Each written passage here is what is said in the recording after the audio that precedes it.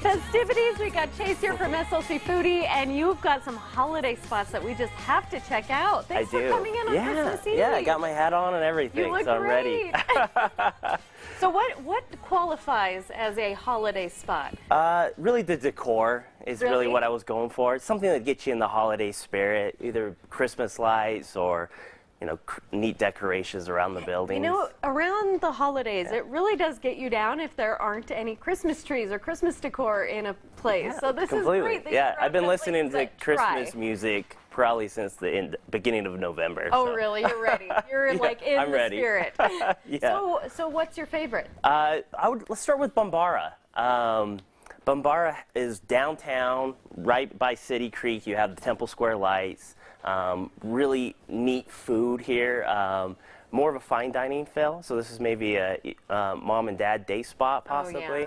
They have this neat, it's called the Miracle Bar right next to it, and it has a holiday overlay. There's only 80 of them throughout the country, and everything in there is decorated. You can see the photo here when it rotates to it. Oh my gosh, right that is so cool. Yeah, really neat. The windows are frosted out. It's a fun experience. That is so neat. So it's all cozy and holiday. Yeah, neat menu too. The chef there, he kind of has creative control. What you saw there was an elk loin and a filet. Oh, so. wow, yummy, fancy. Yummy flavors, yeah. So if you want to splurge a little bit, what's another one you like? So this one is for all my North Utah people. Oh yeah, are you Northern Utah? No. So I don't get up there very often. So I'm talking. This is in Farmington. It's called Farmington Station. This restaurant's called Tortilla Union.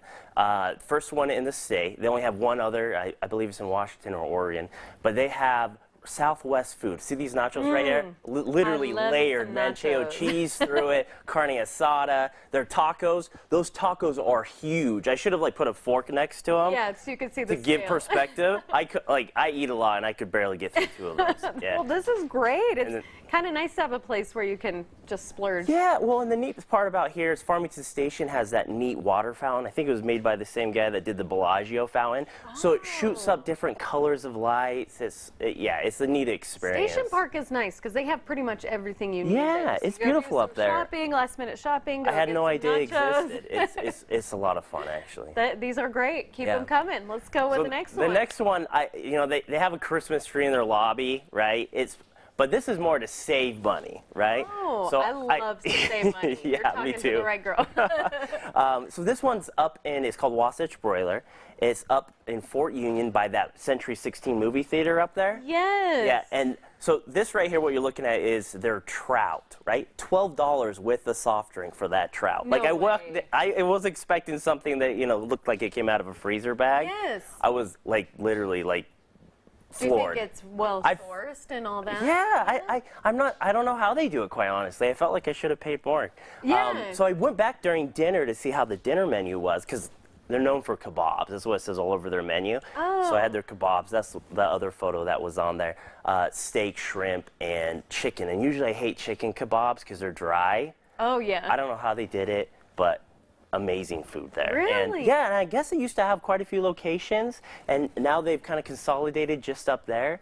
But really fun experience, and something that I want to say they've been around for almost 20 years. That is so good to know, because I've seen that place when I've gone to a movie and wondered how they are. So it seems like the perfect place if you take the whole family out to a movie. Oh, definitely. You're broke. Go there for lunch. You can get a great trout. What are you doing for Christmas? Going Do you have to a big family dinner? Yeah, family dinner, family movie, all that fun stuff. Yeah. Oh, fun. Yeah. Well, what were you going to say? No, I was going to say I try not to pick where we go. I'm actually not working. Yeah, today, so I'm done.